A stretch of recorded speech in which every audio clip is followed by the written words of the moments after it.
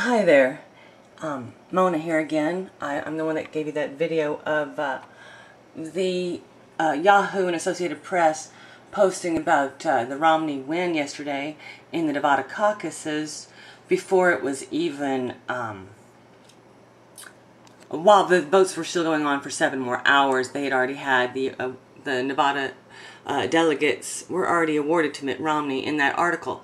Well, since I put that video on, I was alerted to this Romney Eyes Win in Quiet Nevada caucus timeline from Newsmax. You have to Google the Newsmax in there with the Romney Eyes Win in Quiet Nevada caucuses Newsmax.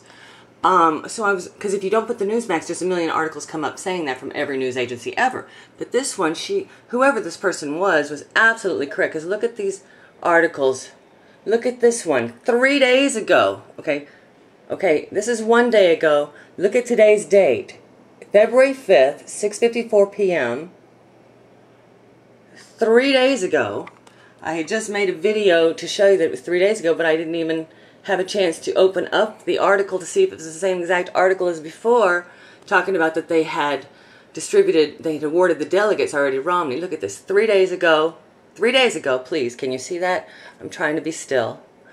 And here, okay, so that means on February 2nd, 2 days prior to the Nevada caucus, 3 days ago, this article, and let me click on the article because it's the same article Associated Press put out on Yahoo yesterday that I caught the timeline because they kept changing the time of the printing of the posting of the article, and I was showing you guys that I had printed my comment 4 hours before saying that's bullcrap, that the caucuses were not quiet.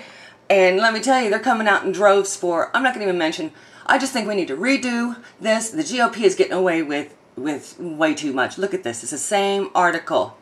Same one.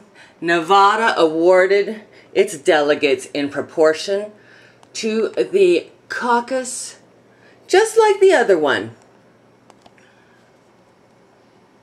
Oh, on Thursday. Hello, Thursday.